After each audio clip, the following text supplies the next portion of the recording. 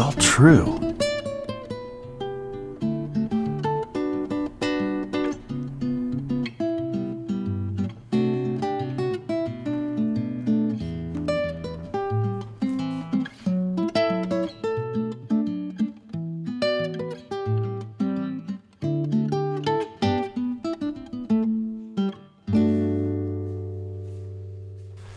Hi, I'm Dr. Freiberg. I don't believe we've met. My first time here, but I've attended a meeting in another state for years.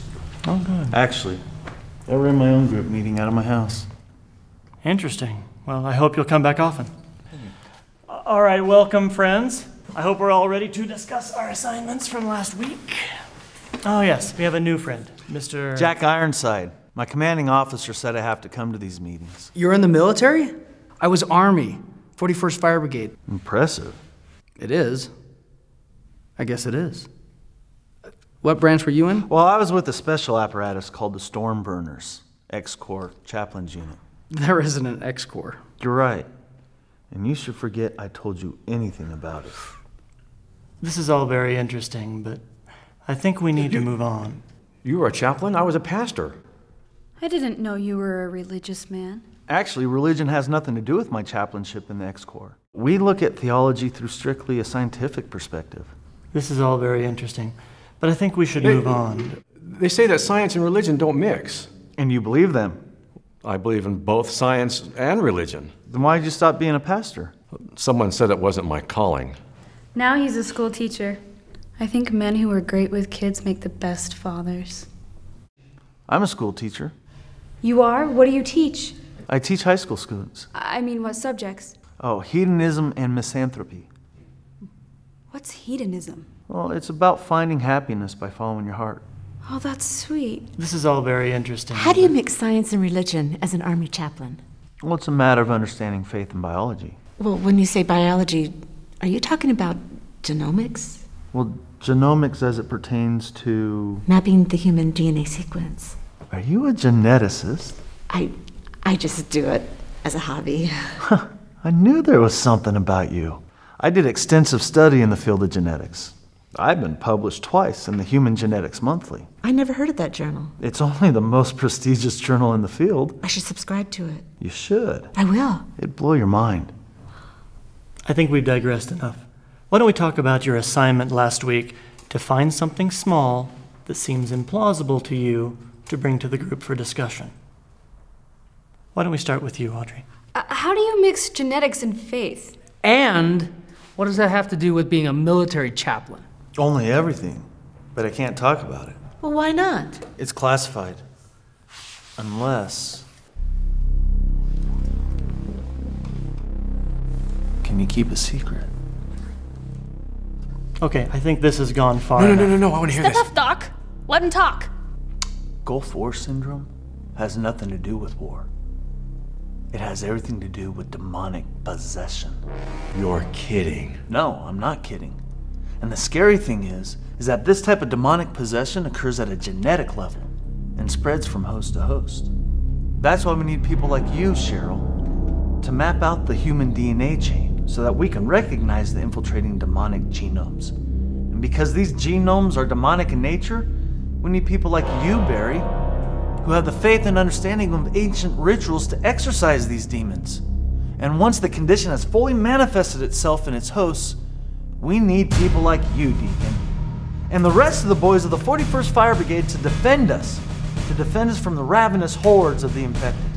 All right, friends. Let's all think for a minute about what we're hearing. Every week we come here and we talk about recognizing the signs of implausibility.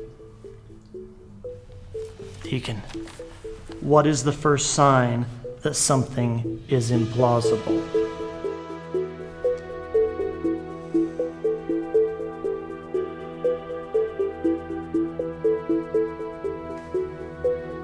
How do we recognize the infected? Well, I have first-hand experience in spotting the infected. The important thing when you spot...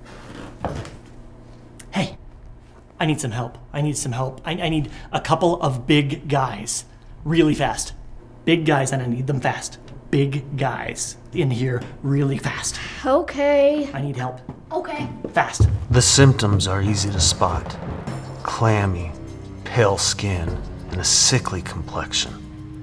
Sunken eyes, dark discoloration under the brows and at the bridge of the nose. A peaked look, similar to anemia. Excessive grease in the hair. Infected hosts, as the condition progresses, also take on aspects of demonic demeanor. They listen to heavy metal music. They wear black clothes. I'm one of them! I've been infected! What do we do? Welcome, strainer. Everybody remain calm. This is not real. Don't worry, we're gonna get this demon out of you. Thanks, guys. Thanks. Everyone around her, hold hands. Do any of you know the preamble to the Constitution of the United States? I kinda know it. I know it. Repeat after me. Okay. Can anyone quote Horatius? I learned that in school. I need you to quote Horatius, and I need you to quote the preamble, and you help them. Yeah, let's do this. What about the rest of us? Repeat everything I say. Go. We, the people of the United By States. the power of forces unknown Lars to animal Precinus or of man. Closium. By the power of the forces unknown to Justice. Ensure domestic tranquility. This thing, tranquility. That the great house of Tarkin four horsemen of the apocalypse. Promote the general welfare. suffer wrong no more. Secure the blessings of liberty. The heads of the horses of the four apocalypse. And our And prosperity. made a trysting I hereby expunge the demon from the double helix This of this woman. Constitution. to summon his hooray. Constitution for the United States of America. Of this woman's DNA.